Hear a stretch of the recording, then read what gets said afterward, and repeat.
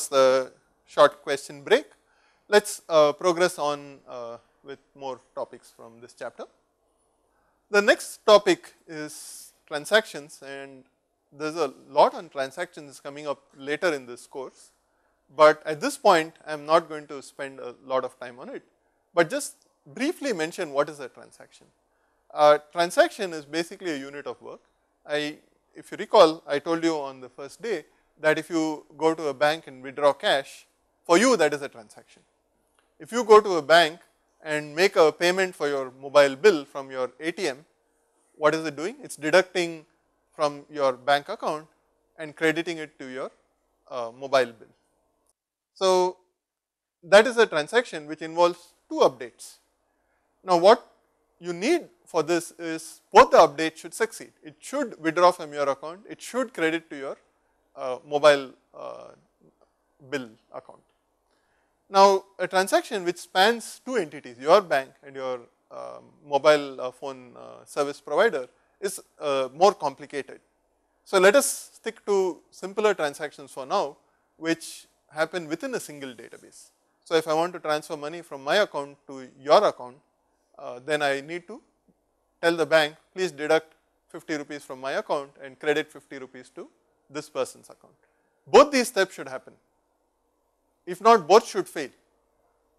If one happens, if the bank deducts 50 rupees from my account and does not credit it to the other account, then I will be unhappy, the bank has eaten up my money.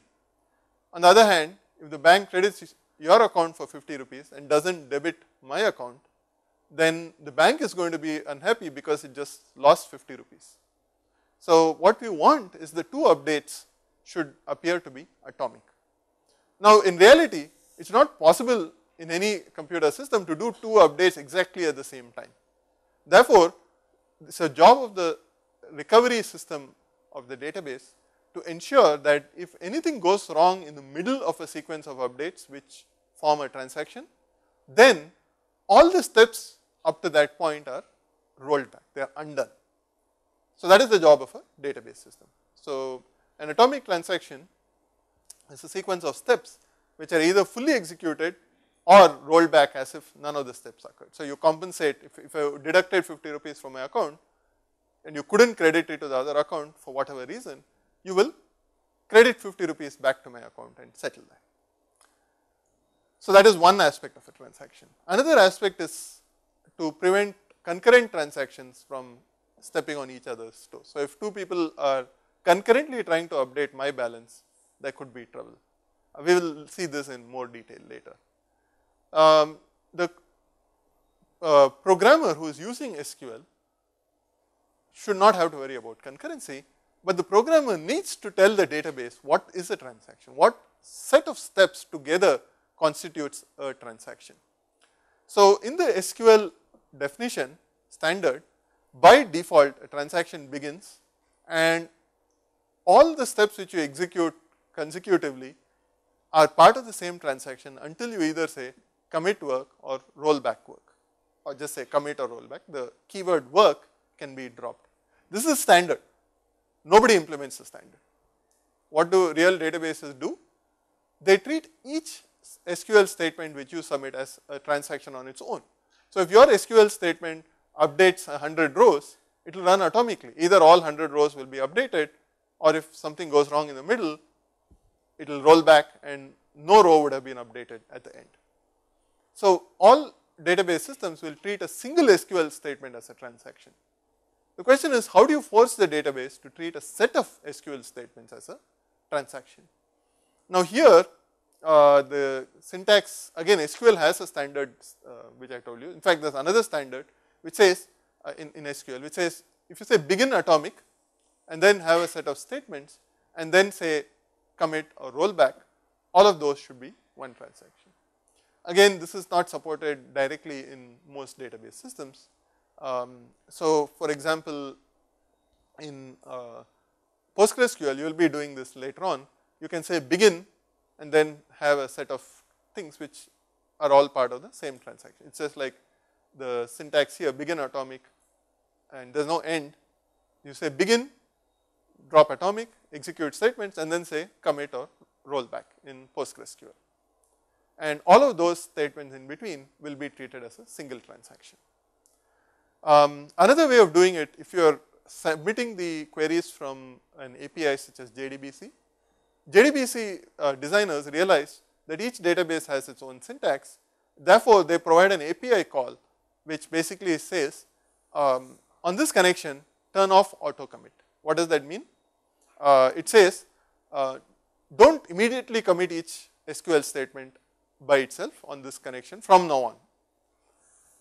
Then the connection will receive a series of SQL statements, and then you say connection dot commit or connection dot rollback. We will see this later today. So the point is that using the API, you can define what is a transaction. So whichever way you do it, transactions are an important thing for any programmer who is building an application. Many times people forget to create transactions and can leave their application in an inconsistent state. Like an employee record, when an employee joins, maybe you should have put it in 2 places. But because of a failure, it goes in one place and doesn't go in the other. This is a little dangerous because you normally will not notice this happening. 99.9% of the time, everything will go fine. And then in that one case, when there is a power failure at some critical point, things go haywire. And then a very important central database system has an inconsistency and all kinds of problems can arise. So you have to be careful about transactions. Okay, so coming back, we have a little bit of time before the break, and what I want to do is quickly cover integrity constraints. We have already discussed some of these. We have seen the not null constraint, we have seen the primary key constraint. There is also a unique constraint which declares something to be a super key in effect. And then there is a check constraint. So let us just go over those. Not null we have already seen, I won't repeat it. Unique, you can just say unique and list the one or more attributes, which declares that those attributes form a super key. That is, no 2 tuples should be exactly the same on those attributes. Now there is a, actually we say that it forms a candidate key, but SQL doesn't actually have a way of checking if it's minimal, so it's probably better to call it super key. Now note that when you say unique, the system allows you to put null values for those attributes. In contrast, if you say primary key, null values are not allowed. So it is possible for 2 tuples to have all the attributes A1 through AM, all of them being null. That's not a problem. The system will allow both of those tuples to exist. Unique is occasionally useful when you want 2 things which are unique. So I want ID to be unique for an employee. I also want an email ID to be unique for an employee. So I may declare ID to be the primary key, and I may declare email to be unique to make sure that there is no mistake where 2 employees get the same email ID. Okay. Now moving on to the check clause. Check can be thrown in as part of an integrity constraint. So let us look at the bottom of this table, create table section. There are a number of attributes. I am going to skip all of those and go to the very bottom, and it says check semester in fall, winter, spring, summer. What does this check clause do? Whenever a tuple is inserted or updated, it will check if the value for the semester attribute is in one of these listed values. If it is not, the check fails. What happens if the check fails? The transaction is rolled back. That update fails. So you can see that this is important, otherwise people can store any old garbage in the semester field. So maybe somebody will say fall, somebody will say autumn, somebody else will have a typing error and say FAL and so forth. Then your data is really messed up. So check constraints can be quite useful.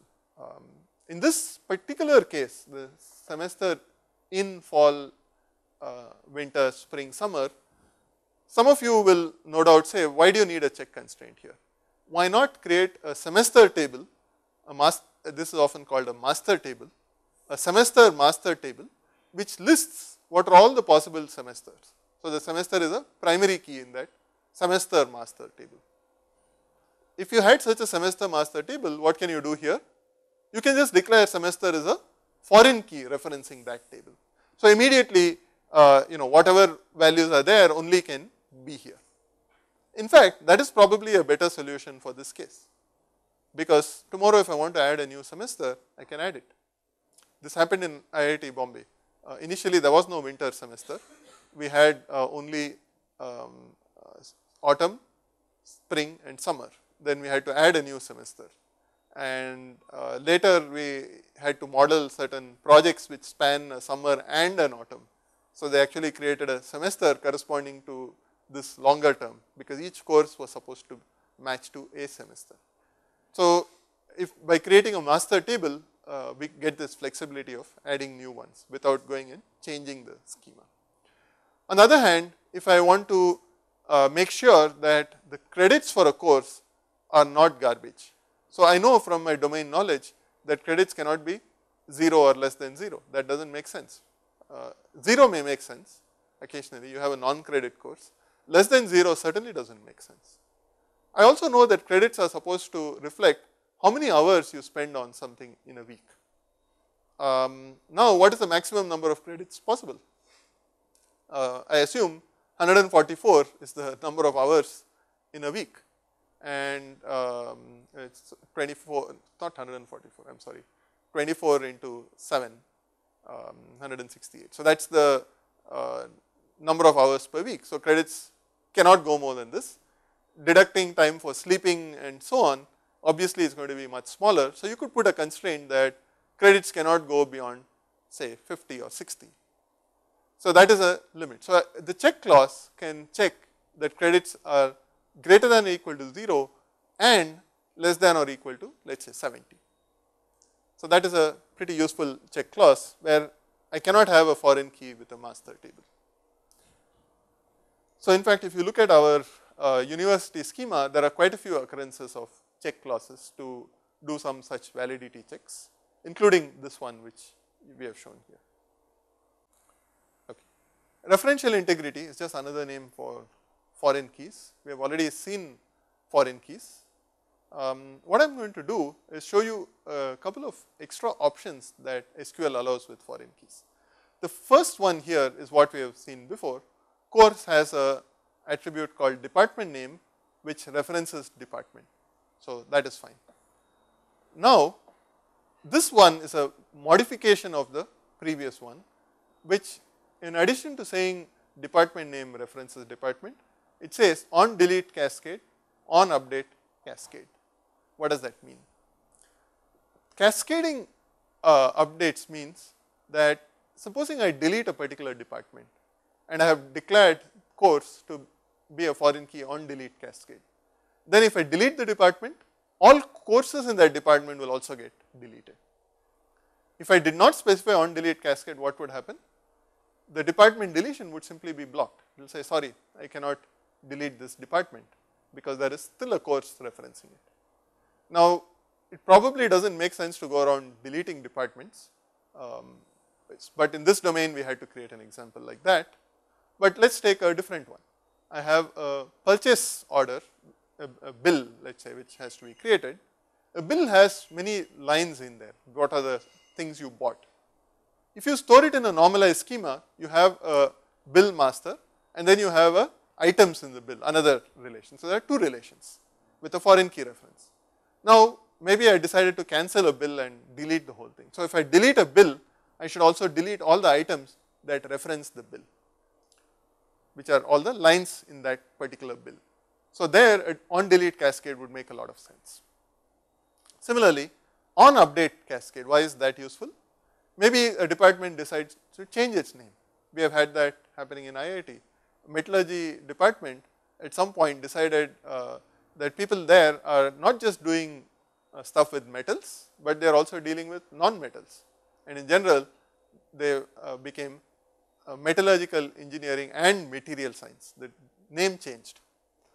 Now, it is probably a bad idea to have a name as a primary key because the name is long.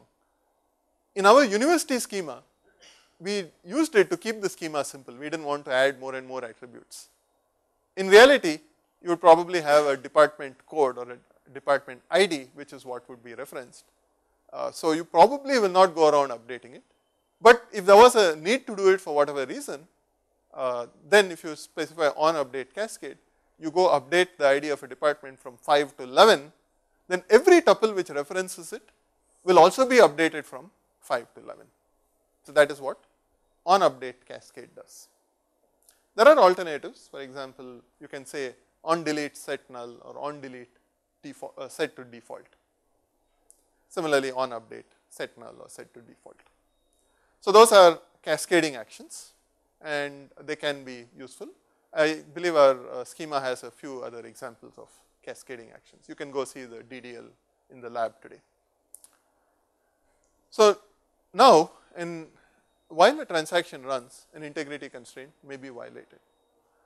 Now, ideally, if a transaction runs, we know that while a transaction is running, for example, if transaction which is debiting one account and crediting another, is definitely going to have an inconsistent state in the middle.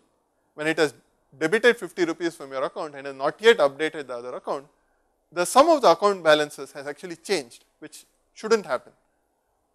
So, in the middle of a transaction, certain conceptual integrity constraints are violated. But what about foreign key constraints? Should you allow those to be violated in the middle of a transaction? And the answer for all database systems by default is they will not allow these to be updated at any point. The moment you do an insert, it's checked whether it violates the foreign key constraint. If it is, it's rejected, the transaction is rolled back immediately. This is perfectly good for most situations, but here is a situation where I have a table person which has mother and father as attributes, both of which are foreign keys referencing person. Now, the question is, how do I insert a person? I have to set the mother and father values for that person. Now, supposing I insert data, I bulk load data of a lot of people in some arbitrary order.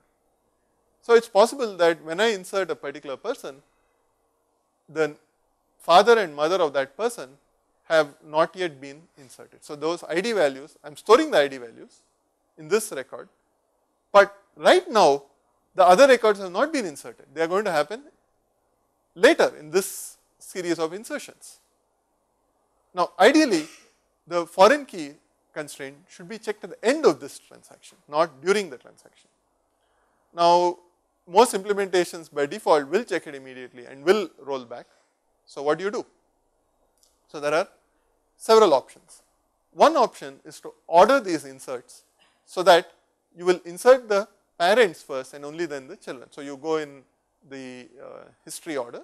So, you can be sure that when you insert a person, all ancestors of that person have already been inserted, in particular the parent and parents have been inserted, and therefore, this insertion will not cause a foreign key violation. The father and mother records are already there when you insert a particular person's record.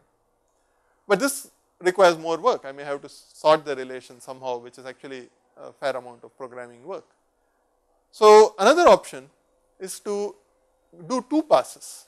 In the first pass, you set father and mother both to null, even though you know what they are, you set them to null for the moment, insert all persons.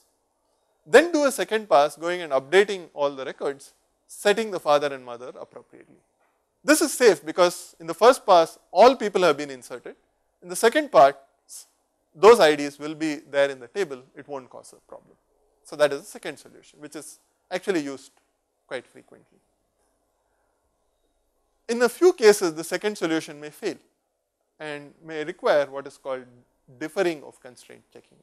So, in SQL standard, you can tell the database, please don't check the constraint now, hold on, let me do a bunch of updates, at the end go back and check the constraints. Now, why is this needed? Here is a case. So, if mother and father is declared as not null, I cannot set it to null, I would have to sort, and that may be a lot of work. Now, there is a even more complicated case with cyclic constraints. So, here is a case where I have a spouse attribute for person, and now not all persons have spouses. So, presumably you cannot declare it to be not null, but supposing I have a table married person. For a person to be married, this has to be a spouse. So, it makes sense to declare spouse as not null for married person. Now, what happens? Let us say I have a foreign key constraint. I am giving a name to that constraint called spouse ref. It is a foreign key constraint which says that the spouse attribute references married person. So, we are adding this attribute and this constraint to a table called married person. So, this is a reference to the married person table. Now, we have an interesting situation. I have two people who are married to each other. Supposing I declared spouse to be not null, if I insert the first person, then the spouse reference has to be provided because it cannot be null, but that person has not been inserted yet. So, that will fail. On the other hand, if I insert the other one, the same problem will arise because their spouse is the first person who has not been inserted first. So, whichever order I do these two insertions will definitely fail. So, let me repeat this in case you did not get it. I have two people, let us say Ram and Sita, married to each other, and there is an ID for Ram and ID for Sita, and I am loading both of them into the database. When I load Ram, the spouse attribute, which is an ID, is an ID which has not yet been inserted in the database. So, the insertion of Ram will fail if I do it first. If I insert Sita first, then similarly the ID of Ram is not yet there, it will fail. So, the previous solution was to set both IDs to null, but the constraint says not null. So, the only solution here is to tell the system, please defer checking the integrity constraints till the end of the transaction. So, then I will insert both Ram and Sita, constraints are not checked yet. When I commit, it will check all the constraints, and at that point everything is fine. Okay. So, these are the features which SQL supports. Again, it varies by database, not all databases may support all of these. This is the last one I will cover before our break, which is the check clauses in SQL can potentially be more complex. I showed you a simple check clause. The syntax of SQL allows you to write anything in a check clause, but most databases will say, sorry, your check clause is too complicated, I cannot implement it efficiently. In particular, here is an example. If you have the schema diagram with you, you will observe that each course section has a time slot associated with it. So, this course runs in time slot 1, time slot 2 and so forth. Now, in the time slot table, time slot is not a primary key because we may have multiple rows, one of which says time slot 1 runs at 8:30 on Monday, time slot 2 runs at 9:30 on Tuesday. So, in that table time slot is not a primary key. As a result, I cannot declare time slot to be a foreign key referencing time slot table. So, now what do I do? How do I make sure that the time slot information in section is correct? I cannot create a foreign key. So, here is an attempt I make. I say check time slot ID is in, select time slot ID from time slot. If this is supported by a database system, if it can check this when it inserts a new tuple or updates a time slot ID, I can make sure that it is a valid time slot ID, it does exist. Unfortunately, most database systems do not support this. In fact, no database system that I am aware of supports this, such complex conditions in a check clause. The check clause conditions today can only be very simple conditions which just refer to the local attributes. It cannot have a subquery in particular. So, this is ruled out. There is another feature called assertions, which is part of the SQL standard which nobody supports. So, that wraps up the constraints at this point. Let me take just a question or two. Let us see if anybody has any questions coming up right now. I see a question from Amrita Kollam. Let me select you. Oops. Amrita Kollam, I can see you. Please go ahead and ask if you have a question. So the question was about the materialized view, and it was already answered. And the other question which we have is, can we index the entries in index? The what index? The view has the values. It has certain attributes, right? So can we index those attributes? That's a good question. Can you index a view? Now the answer to that is, if you have a view which is materialized, so the tuples are actually stored, yes, certainly you can build an index on a materialized view, and most databases which support materialized views allow you to have indices on materialized views. But supposing the view is not materialized, does it make sense to create an index on something which is not actually stored? And the answer which pretty much any database system today says is no, you can't do it. SQL Server says that if you try to index a regular view, I will automatically treat it as a materialized view. So their answer is slightly different.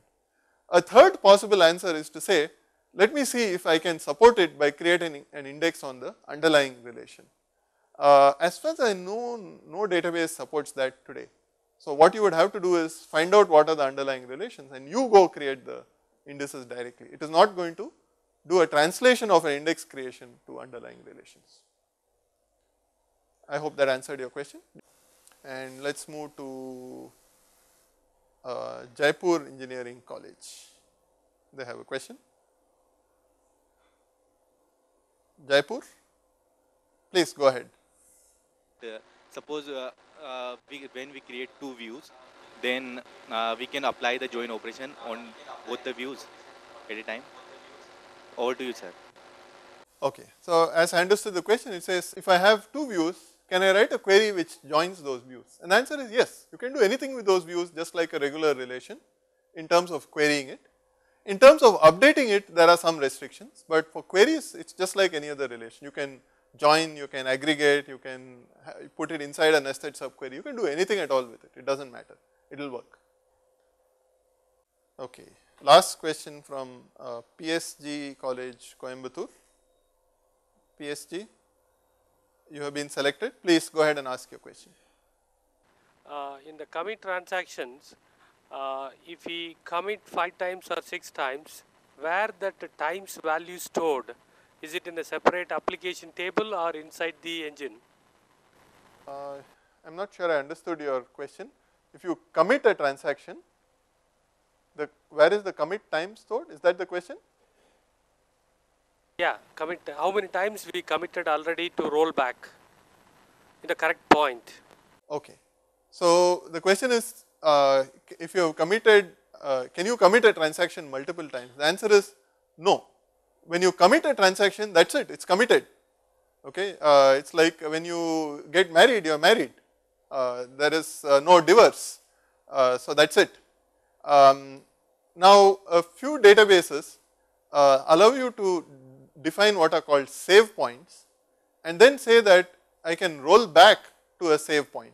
But that does not mean anything is actually committed. That is just some point. So it's still uncommitted.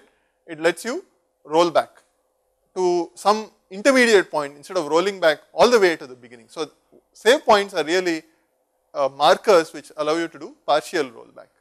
But once you commit, you cannot roll back anymore. Now, you can have a compensation in the sense that you can have a new transaction which can undo the effects of the first one. So supposing you committed in marriage, you can have an undo which is a divorce. Similarly, if you commit to removing funds from account and it's committed, at this point if somebody viewed your account balance, they will see that money has been debited. But you can undo it subsequently by going and crediting money back in. So once committed, you can only run a fresh transaction to compensate for what happened earlier. You cannot anymore roll back that transaction which was committed. I hope that answered your question. Back to you. Yeah, thank you, sir. So coming back to the last SQL session, I am going to wrap up chapter 4 with a few miscellaneous topics. I am going to go a little bit fast on this. The first topic is a few more types in SQL. These include the date, time, timestamp and interval types. Note that SQL does not have a specific type for year or for day or so on, but we do have date and time. However, again many databases do their own thing. In particular, Oracle does not have a time type, it has only a timestamp. So what is the difference between these? A date is just a date, a time is the time of the day, 9 o'clock without specifying which date. A timestamp combines date and time, and it actually has a controllable precision. An interval is a period of time. For example, your fixed deposit may start on a particular date and its validity period may be, let's say, 1 year. So now, if you take the starting date and add 1 year, you get the ending date. Now, is adding 1 year the same as adding 365 days? The answer is not quite, because of leap year and so on. But most business tasks, for example, ignore this issue of varying dates, and they say this is for 1 year, and therefore it will be on the same date next year regardless of whether it's a leap year or not. So interval 1 year has a meaning which is different from interval 365 days. If you do interval 365 days, it will be exactly 365 days afterwards. So those are the basic date and time related types. In our book schema, in fact, the fact that Oracle does not have a type called time has an impact on our schema. We wanted a schema that would work on all databases.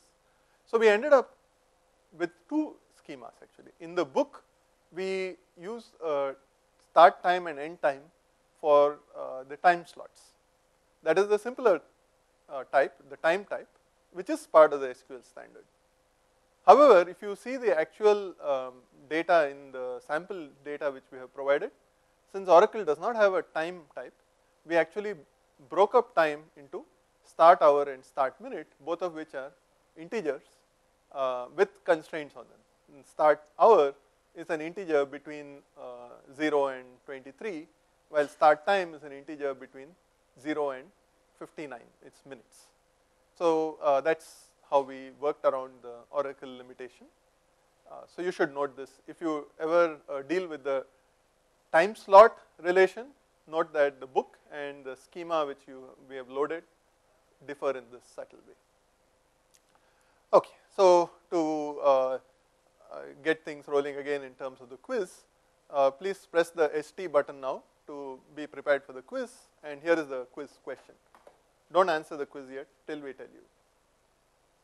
So the interval type basically is a period of time. So the question is this following expression: date 2010 12/14, which is 14th day of the 12th month, December of 2010, plus, and we are subtracting two different dates there. What would it return? Okay. So if you want to answer this question, you can read the bullets about the interval type which is listed just above, and then read this and answer the question about that particular expression. Is it valid and returns a date? Valid returns an interval? Is invalid, or none of the above? So the bullets above tell you what happens when you subtract a date from another date, and what happens when you add intervals. So let us now start the question. Okay, the timer has started. Please check that the red LEDs on your clicker are lit up, and then choose one of the answers, A through D. You have a minute to answer it, or rather 45 seconds as of now. Okay, time is up. Let us see what people have chosen. Just give a few seconds. But while we wait to see what people have chosen, let us see what is the correct answer. Now, as the bullets above say, if you subtract a date or time or timestamp value from another, what you get is an interval. So the difference between two dates is an interval. So if you see that expression, the subtraction there gives an interval. Now that is added on to a date. So if you add an interval and a date, that is legal. You get a new date. So the first option 1 is the correct one. It's valid and returns a date. it does not return an interval, so 2 is not a correct answer. 3 is also wrong because it is valid, as is 4. So now let us look at the bar chart. This time quite a few have managed to connect through. Just 3 or 4 remote centers have not made it this time. But very few responses have come. Maybe I didn't give you enough time to read the question or what. So I purposely didn't read the whole slide out to you. I gave a question which required you to read the slide. And I thought I had given enough time for you to read it. Maybe I didn't, because clearly people have been confused and have randomly chosen one of A through C, more or less. As I said, expressions which subtract a date from another date given interval, you add an interval to a date, you get a date. So the query is perfectly valid. Okay, so now moving on, the next one is on creating indices. Now what is an index? We are going to see this in a lot of detail in a little bit, a few days from now. But an index is basically a structure which lets us find tuples which we are looking for very quickly without going through every single record. So for example, I have a student relation. If I want to find a student with a given identifier, one way is to go through every record of that relation sequentially till I find the correct student I am looking for. That can obviously be very slow if you have a lot of students. So is there a way to find the relevant student very quickly? And indeed there are data structures based on trees. A data structure called B plus tree is very widely used for this, which can find the student record given the ID very quickly. What do I mean by very quickly? We'll see this later, but typically with a few disk accesses in a maybe 20-30 milliseconds worst case, we can find a student with a given ID. Whereas scanning a whole student relation may take seconds or minutes on a really large system. So SQL as a language did not address how to create indices, although indices are very important. If students log on to the system and you need to display their name given their ID, that's a lookup, and if it happens frequently, you need an index on student ID. So how do you create this? Most database systems support a syntax which looks like this. I can say create index, give a name for that index, on relation name, and then in parentheses the attributes on which I want to create an index. In this case, create index student ID index on student ID. So that index is created. I can create an index on multiple attributes which are treated as concatenated together to form a single key. We will see this in more detail later on. So now if I give a query, select star from student where ID equal to 1, 2, 3, 4, 5, I am not saying use the index, or I am not saying don't use the index. I am not saying anything. It's the job of the database system to figure out that, hey, there is an index on ID, and therefore maybe I should use that index to answer this query. And that's the job of the query processing system, and every database has a fairly intelligent system which will do this. It will use the index if it is available. So we will see more on this later. But this can be viewed as part of the data definition language of SQL, the create index construct. Okay, the next topic is a new type called large object types. Now, in pretty much every implementation of SQL, there is a limit on how big a single record can be. A single record is usually limited to maybe 16 kilobytes, 32 kilobytes, 64 kilobytes. There's some limit typically. And there is a reason for this limit to do with the implementation of recovery and atomicity and various other things, which is greatly simplified if you do not have very large records. And most records are small. If you allow 1 or 2 records to grow very large without knowing about it, it complicates life a lot for the database. So pretty much every database puts limits on the size of fields in a record, total record size and the size of individual record fields. So if I want a string which is stored in a tuple, maybe that string can be 2 kilobytes, 8 kilobytes, 16 kilobytes. some limit is there, some small limit. If I want to store a very large string in there, I cannot. But obviously many applications need to store large strings in there, maybe a whole web page, maybe an entire book, or maybe an image, a photograph, which can be quite large.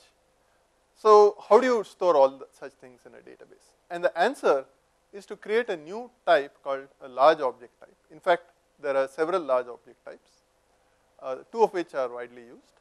There is the character large object, or CLOB, and there is the binary large object, or BLOB, or blob, or clob. So there are these two types which are widely used, and if you want to store anything very big, more than a few kilobytes in length, you should be having attributes using one of these types. Now there's another problem with large objects. If I run an SQL query and say select image from some table, and then the thing tries to print an image on my screen in ASCII form, I'm in trouble. So usually what happens is you would have a application which fetches the image and then displays it. Now if the image is 10 megabytes, this is not a problem, but say we have a movie which is 2 gigabytes, and now it's fetched onto your computer, and maybe your computer has just 2 gigabytes of memory, and it's going to fill all memory. So usually what happens is these large objects cannot be directly fetched using an SQL query.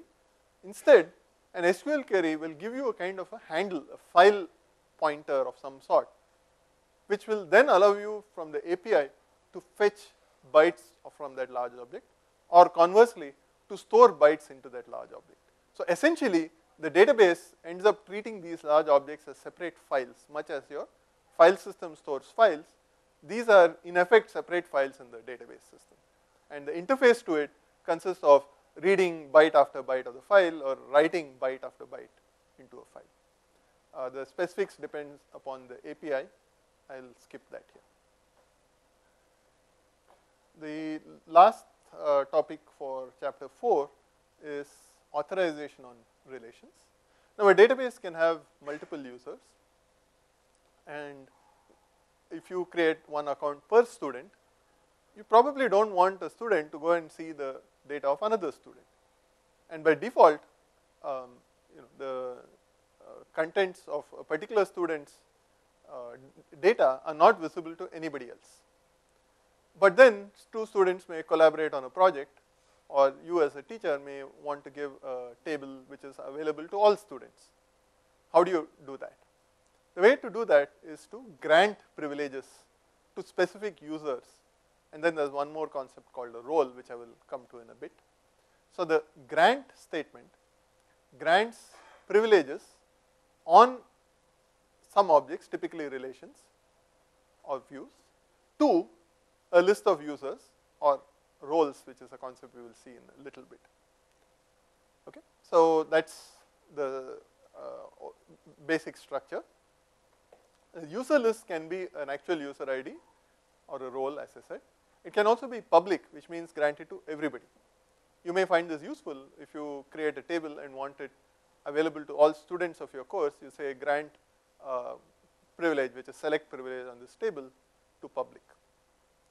I'll come back to this slide in a moment after seeing some examples. So here's an example which says grant select on instructor to U1, U2, U3. So those 3 users alone have access to instructor, select access to instructor, meaning they can read from the table, they cannot write to it unless that privilege is granted. Now who grants the privileges? The privileges are normally granted by whoever owns that particular table. If you created the table, you own it. So you would then be able to give authorization. The database administrator role can also grant authorizations for any table created by anybody else. Another privilege is the ability to insert a tuple into a table. So you may want to grant someone select but not insert. You may want to grant someone select and insert but not update, meaning they can keep adding new records, but if you allow people to go back and modify old records, maybe they can do shady stuff. They can go and cook the account books afterwards. So maybe you will give an insert privilege, but you will not give an update or delete privilege. So they can only keep adding records. This is a common business need. Or you may give the ability to update an existing record, delete records, or all privileges, which means do anything to that relation. Typically it's relation, it could be a view also. So now coming back, if I grant a privilege on a view, if I grant select on a view, that does not imply I am giving any privileges on the underlying relation. Why is this important? Think back to the faculty view which hid the salary attribute. The idea was staff should be able to see a department name, address, whatever of instructors, but not their salary. So that view, if I grant select on that view to somebody, the view is defined in terms of instructor, but that person does not have select on instructor. They only have select on the view, not on the underlying table.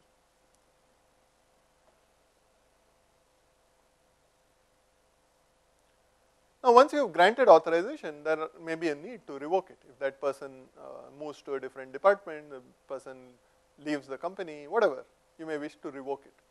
So the revoke command says revoke whatever privileges you want to revoke on relation of view name from whichever users you want to revoke it from. The revoke key list could be public, which means public loses privileges. Now what is interesting is the following situation. Let's say I explicitly grant select on a table to a particular user u, then I also grant select on the table to public, then I revoke grant select on that table from public. So first I gave it to u1, then I gave it to public, which is everybody, then I revoked it from public. So what should the system do? This person is also, u1 is also a member of public. Should it be completely revoked from u1? The answer is no.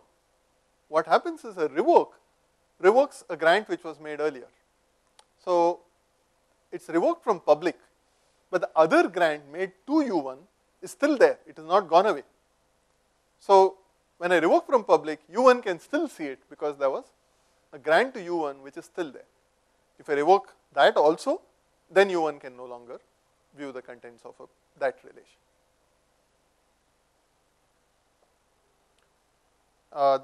When in the revoke, you can explicitly list privileges, select, insert, delete, or all to revoke all privileges that were granted already.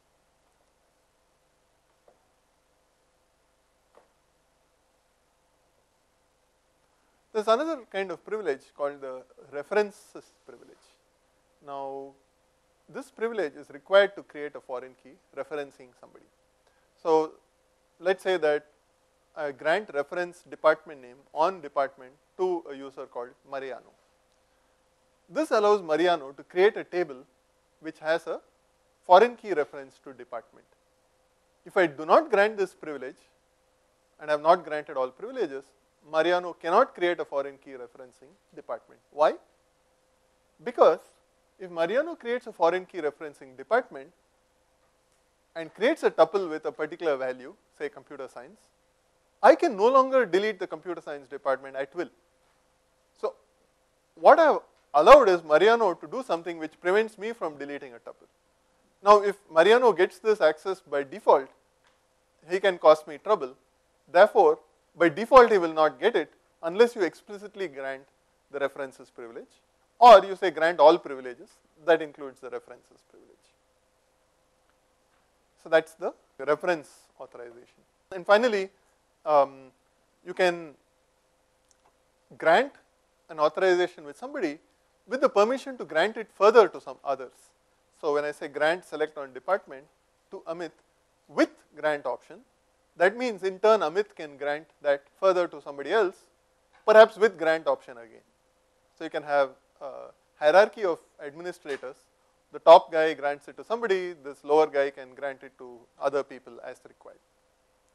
And then I can revoke select from Amit cascade, which means that whoever Amit has granted it to will also have the privilege revoked.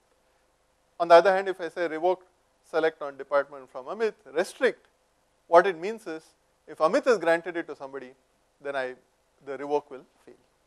Anyway, there are a lot more details. I am not going to go into all the details. I am going to stop here with respect to the authorization features. Maybe I will take a few minutes for questions from chapter 4. So, if anybody has questions, please indicate it on a view. So, the first question says, where is the commit point stored? For example, say after 5,000 records stored. This is actually a function of what you define as a transaction. There are performance issues in, supposing you want to load a lot of data. If I want to load a million records, if I try to load all of them as a single transaction, many databases will run into trouble saying that the transaction is way too big. So what they will do is, they will force you to break it up into smaller pieces. Now on the opposite end, a user may say every record which I want to insert is a separate transaction. I will insert this record, commit, insert, commit. That will be very slow on many database systems. So what people do in practice is they insert some number of records, let's say 1,000, 5,000, whatever. The programmer chooses this. After doing 5,000 inserts, they commit, start a new transaction, insert 5,000 more, commit, and so on. This is under the programmer control. Now what is the optimum value? That depends on the database system, but a rule of the thumb is maybe 1,000 records is not a bad choice on many database systems, because it's to do with how big the records are, how big the page is, but 1,000 is a rule of the thumb. Okay. The next question is, can we create a view for a role? So this question was an anticipation of roles, which I didn't actually cover much in this slide. But since that question has been asked, let me say a little bit about roles. So I can create a role in just like I create a user. So example, I can create a role called instructor, I can create a role called student. These are widely used. If you have started using the Moodle system, as I hope all of you have, you would have seen that people have roles as a student or a teacher or a teaching assistant, as a center coordinator or whatever else. There are many roles. So the idea is that you can create a role, you can grant privileges to a role just like you grant it to a user. So the role teacher can have certain privileges, the role student can have certain privileges. Now when I create a new student, I can grant the student privilege, the student role to the particular user. So I have broken it up into two parts: grant privileges to role, grant role to user. This is actually a much more sensible way of granting permissions than to grant each permission individually to each user. That's not required. All the students have basically similar privileges. There are some differences, like a student can see their grades and not other people's grades, which is called fine-grained authorization. Unfortunately, SQL does not support this kind of thing, although any application which you build implements it in application logic. So coming back, it makes sense to have roles, grant privileges to roles, and grant roles to users. So the question was, can we create a view for a role? When you create a view, the view is created by a user, or if you, there is a way to say, treat it as belonging to a role rather than belonging to a user. Now you can grant access to that view to other roles and grant the role to users. So that gives you whatever flexibility you need. Okay, so I hope that answered that question. The next question is, any guidelines for defining views considering performance and security views? There is no clean set of guidelines. So in particular for performance views, it's actually a fairly difficult task for a human to choose which views to create to support a set of queries in an application, unless you understand what the optimizer is doing. Now a good system administrator who understands query optimization can do this, but most people will find it difficult. So what many databases today support are what are called wizards or assistants or whatever, which will let you monitor the database system for some time and see what queries are being executed, and then suggest that the system will suggest maybe you should create these 3 materialized views and these 10 indices which will help you run these queries faster. So that is widely supported in commercial databases, Oracle, DB2, SQL Server all support it. PostgreSQL, as far as I know, doesn't support it. There may be some tools which some people have developed, but it's not part of the database system as of now. Okay, the next question is, what is the difference between a recursive relation and a self-join? A recursive relation is a view which is defined in terms of itself. If you have done a recursive program in C or Java, you know what recursion is. It's the same thing. A self-join is a much more simple concept.